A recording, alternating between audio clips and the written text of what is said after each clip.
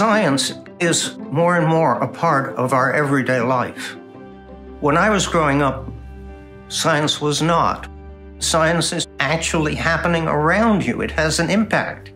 You can't take that distant view of it anymore.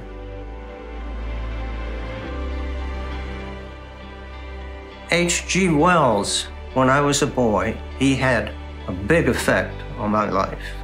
I was at camp, so I must have been around 10 or 11, and I read a book by H.G. Wells about a future world in which intelligent robots took care of making everything, and the people didn't have to work all day. And I thought, gee, that's a great idea. You know, it'd be like being in camp all year round. And when I finally met a computer, then I realized this is it. And that's basically why I joined IBM, because they had the thing that H.G. Wells was talking about, and I wanted to be a part of it.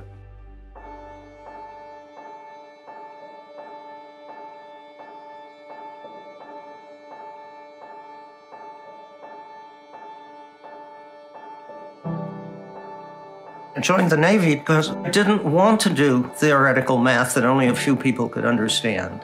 The Navy did give me a chance to do really applied mathematics, and they didn't have anybody but me, as far as I can tell, who had a PhD in mathematics. It was just a life-changing experience. I started to work and learn about OR, operations research, and the techniques that are used in that. It was really just thinking mathematically about practical problems, and the world is full of them.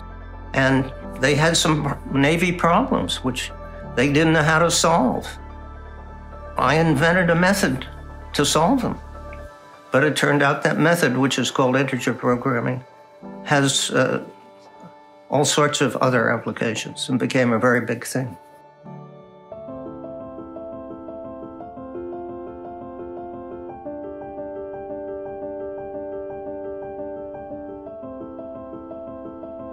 And they said, look, we've got mathematical ways to design a task force. It's a group of ships. There might be an aircraft carrier and a couple of destroyers, maybe a cruiser. What ships should go together with the right range and the right guns and the right aircraft?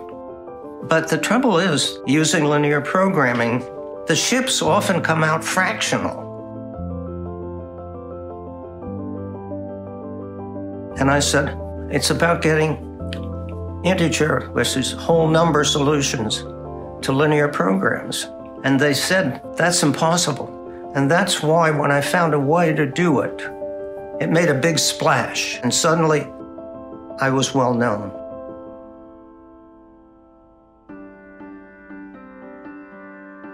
I wanted to go out where there were computers, which I felt were the wave of the future. And there'd be problems they wanted to solve. And so IBM's research division, which was just being set up, seemed like the obvious place to go. In research, we work both on IBM products and on scientific understanding. When I became the head of IBM research, we were going to contribute to science and to IBM, because by contributing to science and being part of the world of science, that's how you get good people.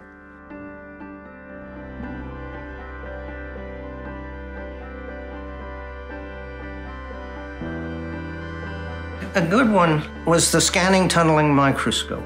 A couple of our guys in our Zurich lab got the idea for making a totally new kind of microscope because we needed to know where the atoms on the surface of silicon were. It worked for silicon and it worked for everything else. And it ended up actually winning the Nobel Prize for Physics.